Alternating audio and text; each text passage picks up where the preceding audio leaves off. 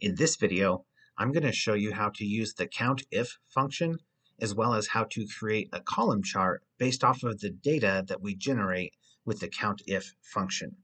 And if you want to follow along with me, I've included the raw data in the description, as well as a video on how to import data into your spreadsheet if you don't know how to do that yet. So here we have our raw data, which is a list of task IDs and the people that the tasks were assigned to. And we want to find how many tasks were assigned to each person. And so what we want to do is count how many times each name appears in our data. So the first thing that we need is a list of names. And how we can do this really quickly is by using the unique function, which removes duplicates. So I'm going to type equals unique parentheses, and then I'm going to specify the range B2 through B. I'm looking through the range B2 through B and telling Google Sheets to remove the duplicates from this range, which in this case automatically generates a list that gives us one of each different name. So now that we have our list of names, we can use the COUNTIF function like this, equals COUNTIF parentheses, and now we're going to specify the range that we're looking through when we're counting. And so this is going to be column B. We're looking through column B. Now type a comma, and now I'm going to specify cell D2.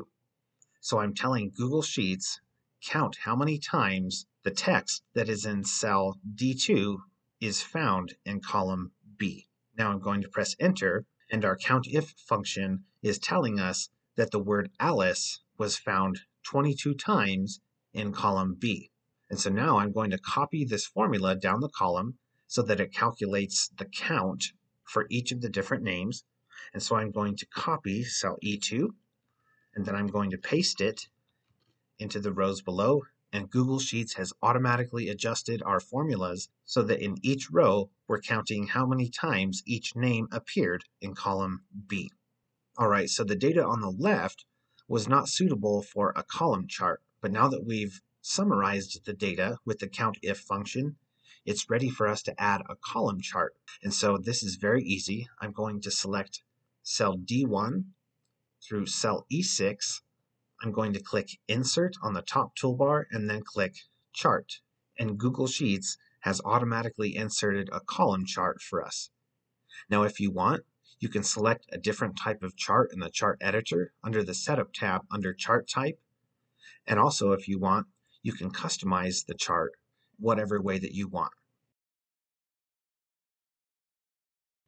So if you want to learn more about creating charts, I've linked a video below where you can learn to create a variety of charts as well as how to customize them in detail. And if you want to learn how to build dashboards in Google Sheets, check out my full dashboards and data analysis course that I've linked in the description. I hope you liked the video. If you did, please like and subscribe, and have a great day.